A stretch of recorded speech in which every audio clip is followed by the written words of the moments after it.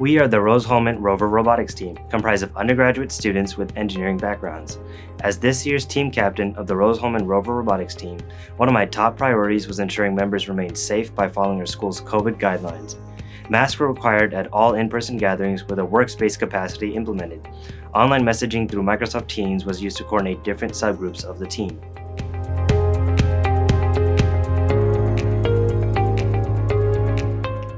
The processing power of our rover is supplied by an NVIDIA Jetson Nano, with auxiliary real-time control units for the independent modules on the rover. This year, we have added a custom control PCB for the ARM unit and reintroduced the Science control unit to the rover.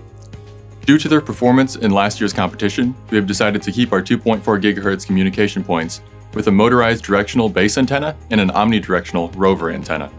We will also be retaining our 72 amp hour lithium iron phosphate battery units for this year.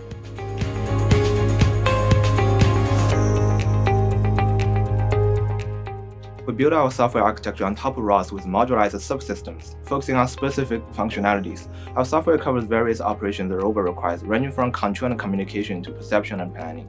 This year, we designed a more robust autonomous system containing 3 modules. For simultaneous localization and mapping, we use an appearance-based mapping algorithm to build the surrounding environment using data from depth camera. The visual inertial odometry algorithm is used to estimate the rover's real-time position and trajectory using the input from cameras and IMU. We conduct sensor fusion on GPS coordinates and IMU data using an extended common filter for global position estimation. We perform A-star path planning for navigation to find a globally optimal path. The optimized trajectory from the global path is generated using a timed elastic band planner that complies with kinodynamic constraints.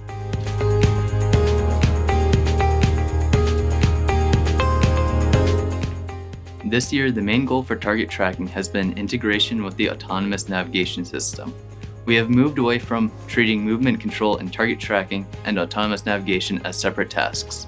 Our target tracking system uses OpenCV to detect tags, then calculate the position of the tag relative to the rover. Relative position is then converted into latitude and longitude coordinates using data from our localization stack.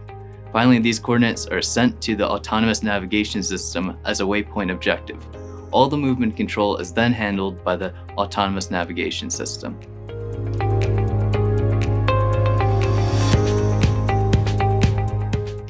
To correct issues we experienced with stability last year, we have designed a new chassis and suspension for this year's competition.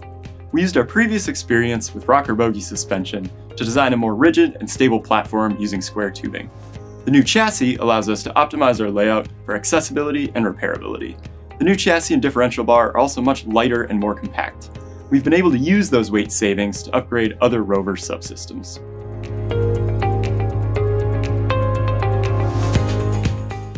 In a continued effort to improve the wheels, we decided to redesign them entirely. Our past experiments with polyurethane casting were unsatisfactory, leading us to consider 3D printed wheels consisting of distinct, layered TPU plates. These plates increase the flexibility of each wheel, allowing us to customize them for specialized terrain. Additionally, the hexagonal design reduces the overall weight while also maintaining the integrity required to support the rest of the rover.